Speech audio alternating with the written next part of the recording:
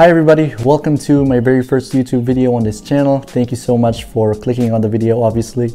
And I'm super excited to start this whole YouTube journey. I don't even know what the channel is going to be about, but my favorite YouTuber, Ali Abdaal, says basically just upload that first video. Doesn't matter what kind of video it is, and if you don't know where to start, just make a video about something that you own. So this is basically my version of that. And I'm not a watch expert, obviously, but I do want to talk about my favorite watch today. I'm not an expert. I don't know about the movements, the dials, the features, all of that stuff, but I do love wearing watches. I wear them all the time. When I'm not wearing one, I feel naked.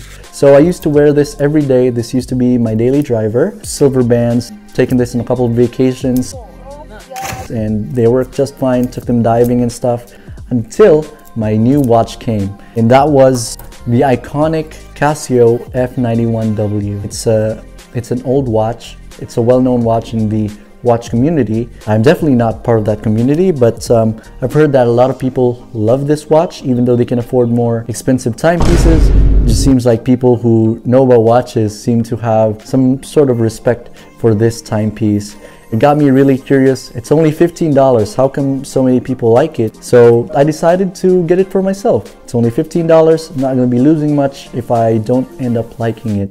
When I got it, my first impressions was that it was really light and it was really small. And basically there was nothing special about it at all. You're not that guy, pal, trust me. At first I couldn't understand why people liked it so much. Like, what made it so special? Started wearing it day one, and then a couple of weeks went by, and then months went by, and suddenly this watch just became my favorite. But I think it just comes down to three things, and it's the size, the features, and the cost of the watch.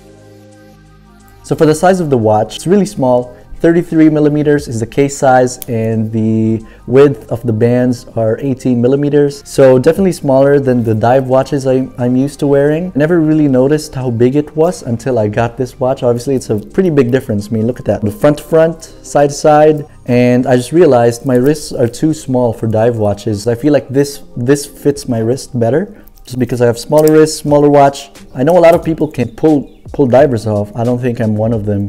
Look at that. It's just, this one's just way too big and bulky.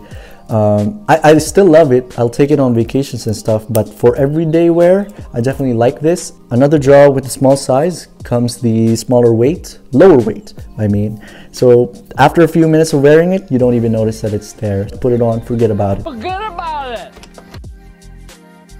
You can set a timer, no, not a timer, a stopwatch, and also an alarm. So my favorite would be the alarm. I would use it all the time. This is basically a $15 alarm. It's loud and it works every single time, and it's super accurate as well because it's a quartz movement. It's never delayed, or the time never changes. The advantage of having like an analog alarm like this is you don't have to rely on your phone constantly having juice. You know, you don't have to worry about your Alexa being disconnected from the internet, right? So with this, you just know you're gonna be able to wake up every single day at the same time for work. So very, very handy for me because the Wi-Fi does disconnect sometimes. You also have like a mini backlight here. When you're in the dark, you can still tell what time it is. So the cost is only $15. You could probably find this a lot cheaper. Nothing special about it. That's why it's cheap. You can pretty much beat it up. Go do anything with it, really.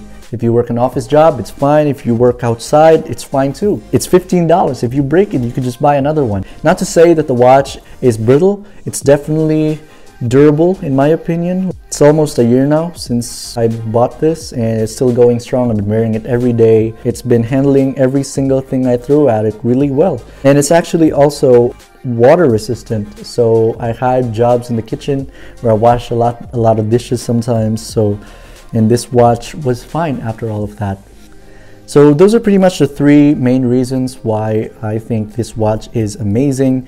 It does everything that you ask it to do. It's super cheap, and also it's nothing special.